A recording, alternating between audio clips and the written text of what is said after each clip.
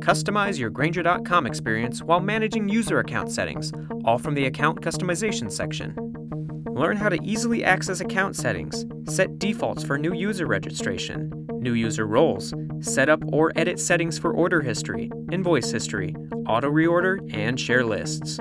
Account administrators can access account customization through My Account from the top of the page on Grainger.com. Changes made through account customization will affect all users on the account.